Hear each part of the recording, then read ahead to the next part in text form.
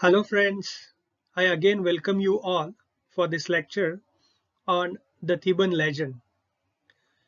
In this lecture, I will talk on the mythological tale,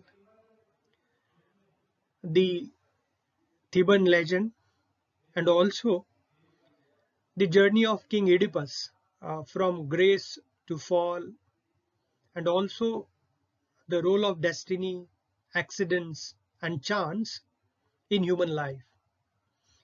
Moreover, we will also see the role of destiny in human life.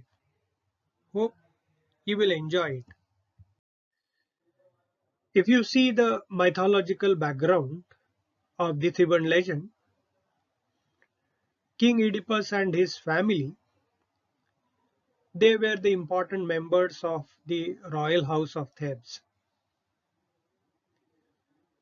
The Theban legend was the most popular mythological tale after the Trojan War. It was second in the popularity. Trojan War was first the most popular mythological tale, and then it was the Theban legend. This mythological tale, it inspired many writers and poets. It was a very fruitful source or the inspiration for many poets and dramatists. Like contemporary writers, poets, Sophocles' plays were also based on this popular mythological themes. And very interestingly, these stories were familiar to then society or familiar to his audience. The important thing was the treatment, how innovatively and interestingly these stories were presented. It was interesting to watch to the audience. You know that there are many versions of this mythological tale, many versions of this Theban legend. Here in this lecture, I will talk on one of the most popular versions of this mythological tale. And I'm sure it will help you to understand Sophocles' plays better. It will also help you to appreciate his plays better. I'm sure it will hold your attention.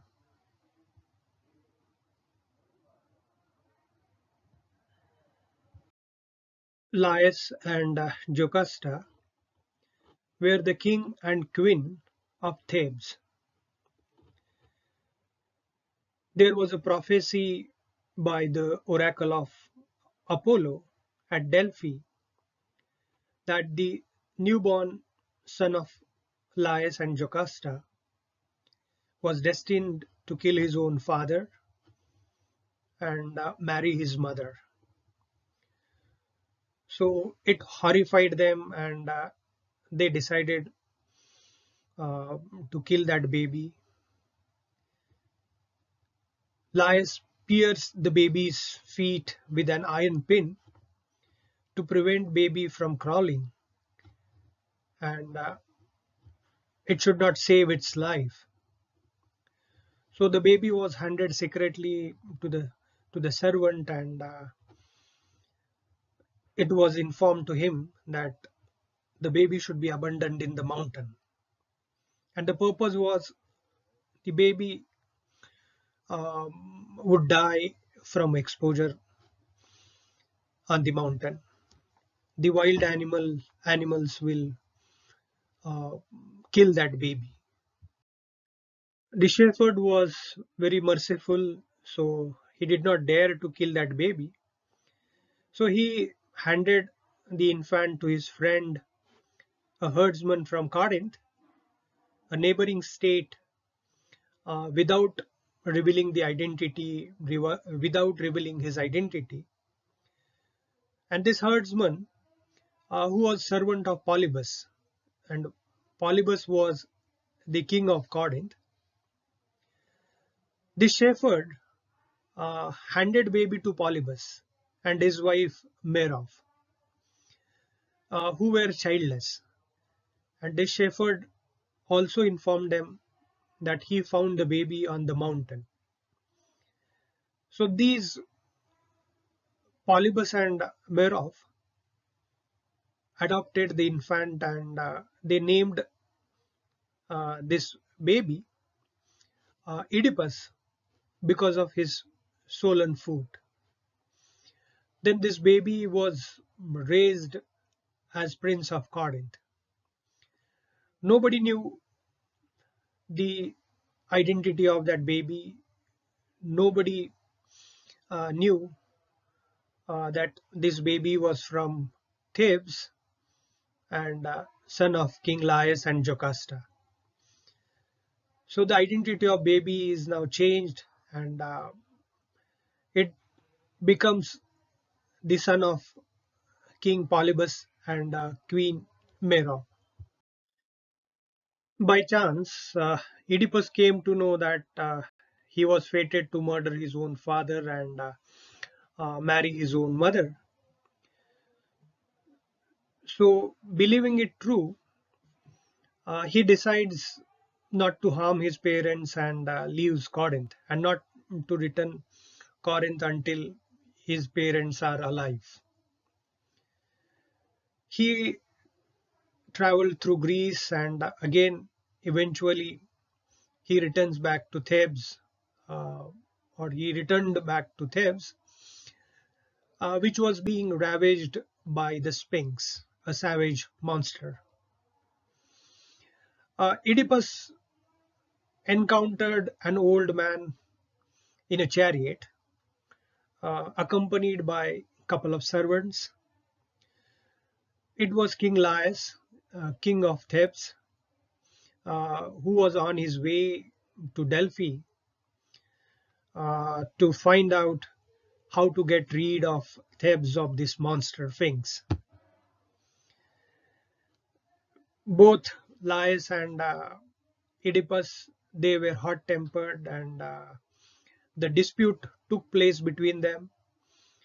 And you know that Laius insulted and struck Oedipus, who also defended himself by killing this old man and his servants also.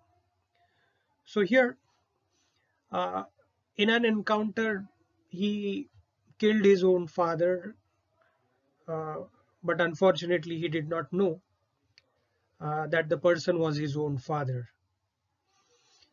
At the city gate, Oedipus answered all the mysterious questions or the mysterious riddle and killed the Sphinx. So the city was escaped, or the city was freed from the terror of the Sphinx, from the terror of the monster. And therefore, the people of Thebes, they were very much happy, and they acclaimed Oedipus as hero, who freed them from fear, who freed them from the terror of the monster, and therefore they declared him their new king, because they had already lost their king. They did not know who killed their king Laius, and therefore the country Thebes was without king. And by looking at the bravery of Oedipus, they made him their new king. So Oedipus became the king of Thebes. Actually, Thebes was his own father's land, and by chance or by destiny, he was brought back to his own country, to his own land. The people of Thebes acclaimed Oedipus as a great hero, and he was received in the state as per the tradition. Oedipus married Jocasta and had 4 children by her. So it was very horrible. Uh, Both of them did not know their actual relationship. Uh, they had four children. Among them, two were sons, Eteocles and Polynices, and had two girls, Ismene and Antigone. So again, by destiny, the prophecy was successful. Uh, Oedipus killed his own father and married his own mother. For a few years, Oedipus ruled the state very wisely, and suddenly the terrible disease of plague was spread in the city. Disease was descended on the city. Through Delphi's oracle, it was revealed about Apollo's punishment to Thebes for the murder of Laius and the hideous sin committed by the king of Thebes. Now, Oedipus also realized about his abominable crimes and the hideous sin committed by him, that he married his own mother after killing his own father. So, in a shame and horror, he put out his eyes and abandoned the throne. And then Jocasta also committed suicide. She hanged herself, and she too died after King Oedipus. The tradition was broken, and after King Oedipus, Jocasta's brother, Creon, became the next king of Thebes. So Oedipus was banished from the state, and he was blind, friendless, old man, wandered helplessly throughout Greece. He was deserted by all people. Nobody accompanied him except his younger daughter, Antigone. So Antigone was very faithful to her father. She did not leave her father alone, and she accompanied her father. Uh, Oedipus came to Colonus, and the king of Athens, Theseus, granted him sanctuary. Then Oedipus died peacefully at Colonus. Except King Theseus, nobody knew what happened to King Oedipus. Then the strife between Eteocles and Polynices, two sons of King Oedipus and Jocasta, uh, took their life in a battle for throne. They killed each other, and now uh, the Oedipodian family lost all the sons in the family and their successors as well. So Creon became the next king, and he passed the law not to perform the last rites of the traitors who attacked uh, his own fatherland, and therefore the burial was denied to Polynices. But Antigone, she was very brave woman. She accompanied her father. She again shouldered the responsibility at the cost of her own life. She single-handedly performed the last rites of her dead brother. She took it as her responsibility, being the only living member of the Oedipodian family. So she disobeyed the order of King Creon and performed the last rites. And for her disobedience, she was imprisoned and she was punished by King Creon. The plays by Sophocles are based on this uh, uh, Oedipodian legend, the Oedipodian myth.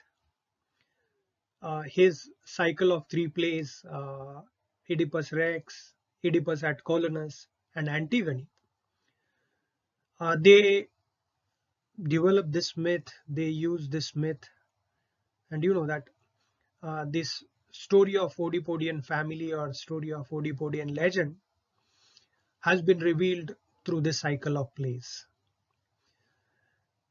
If you understand this legend, if you understand this mythological tale, you will be able to reveal, you will be able to understand the plays by Sophocles. And for making this video, I have used these two references, the Theban plays translated by E.F. Watling and Cole's notes on Sophocles' King Oedipus, Oedipus at Colonus, Antigone, published by Nirman Press, New Delhi in 1994. I hope you will enjoy this video. Thank you very much.